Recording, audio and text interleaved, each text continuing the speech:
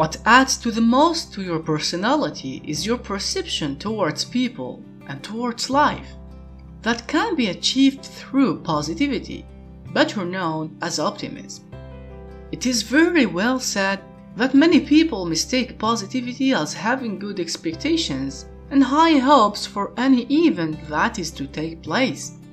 Optimism is not that you give an exam and sit back, hoping for a good result. But if you face any problem in life, and if you take it as a challenge rather than sitting there in the corner, crying about it, is called optimism.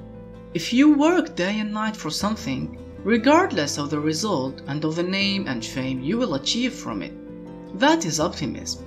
Thinking positively means to be brave and happy enough to convert any difficulty into an opportunity. For instance, if you are told to speak up in front of a crowd, think that it is an opportunity to develop yourself and express your skill. If said in a nutshell, optimism means finding the good in the bad. Everything possesses something good in itself. It just needs that optimistic perception.